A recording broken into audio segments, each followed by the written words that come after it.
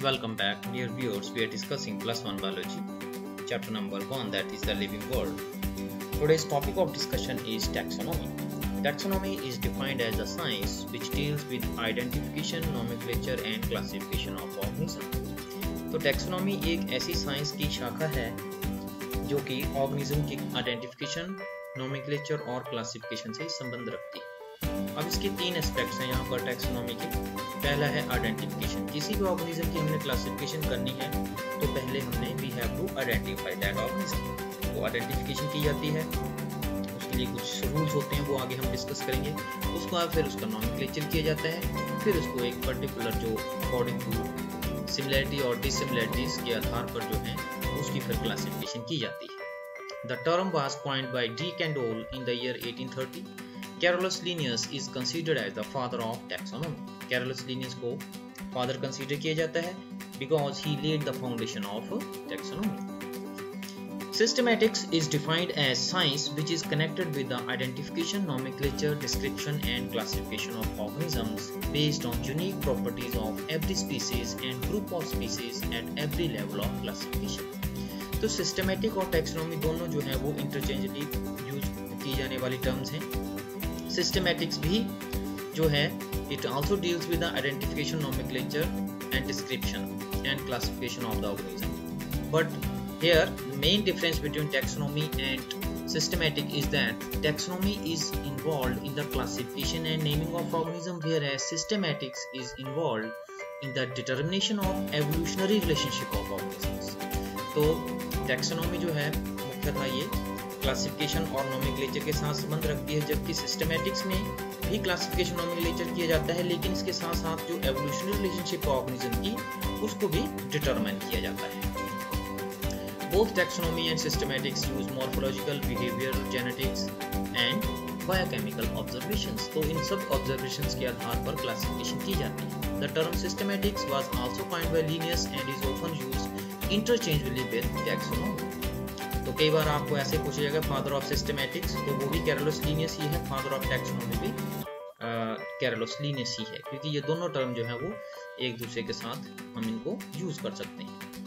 Next is identification. Identification is aimed at finding the correct name and proper position of an organism in the already established plan of classification.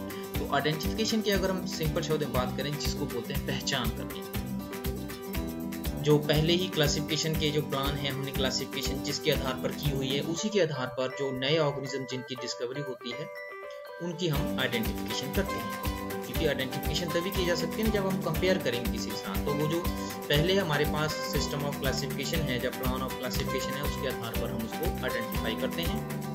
This is done by examining its morphological and anatomical characters. तो शुरू में जब ये branch चली थी तो उस वक्त एक्सटर्नल कैरेक्टर के आधार पर ही क्लासिफिकेशन की जाती है, लेकिन फिर धीरे धीरे जैसे जैसे एडवांसमेंट हुई उसके बाद फिर एनाटॉमिकल, फिर एनाटॉमिक के बाद बायोकेमिकल, फिर जेनेटिकल, ऐसे ऐसे आगे जैसे जैसे एडवांसमेंट होती गई तो वैसे वैसे ये फील्ड भी वाइड होता गया। तो जो आइडेंटिफिकेशन जो थी उसका जो बेस था वो भी वाइड होता गया।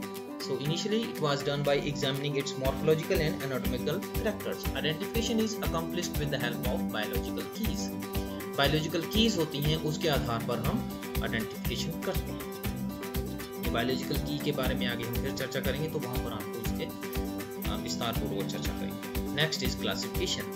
It is the scientific arrangement of organism in a hierarchical series of groups on the basis of similarities and differences in their traits. तो क्लासिफिकेशन का मतलब क्या है? ऑर्गेनिज्म को क्लासिफाई करना किसी पर्टिकुलर क्लास में।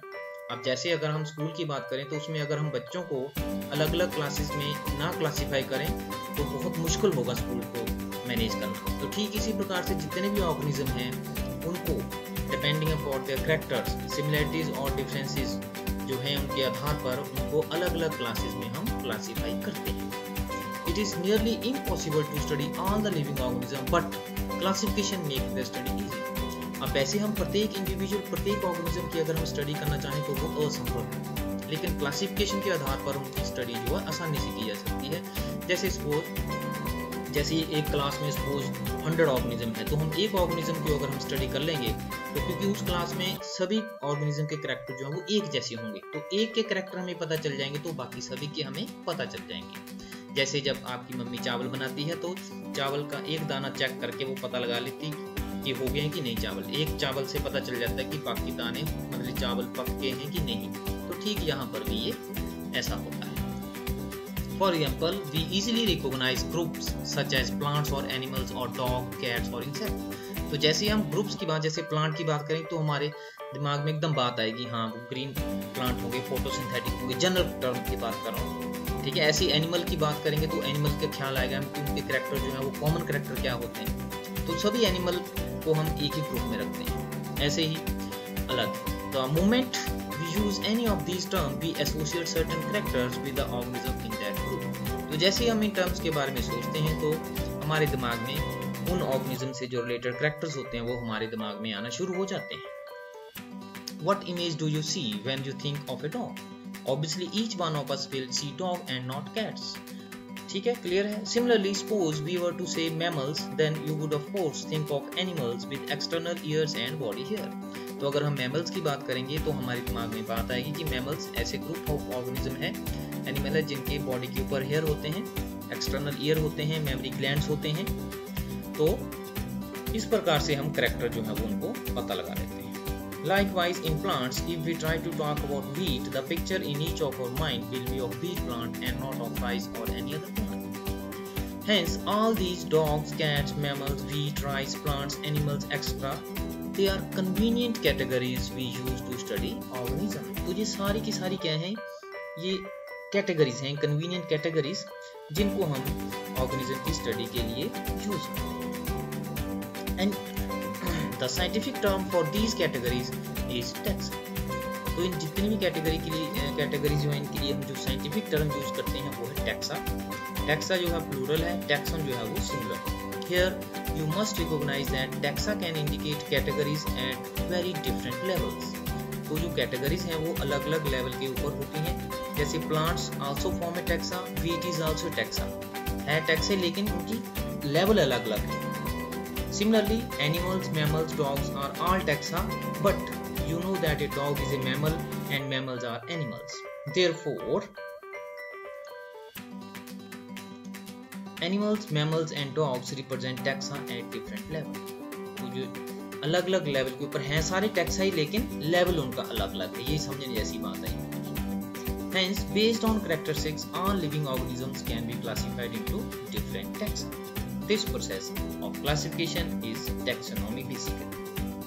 External and internal structure along with structure of cell, development process and ecological information of organisms are essential and form the basis of modern taxonomic studies. जैसा हमने शुरू में बात की तो जो modern taxonomic studies है उसमें external और internal जो characters हैं उनके अलावा genetical, ecological information जो हैं और biochemical processes है, इनको भी आजकल जो है modern taxonomic studies में हम use करते हैं। So hence characterization, identification, classification and nomenclature are the processes that are basics to taxonomy.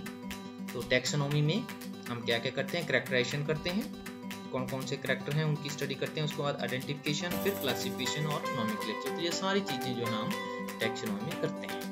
तो आई होप कि concept of taxonomy is clear. तो आज की वीडियो में इतना ही। Thank you very much.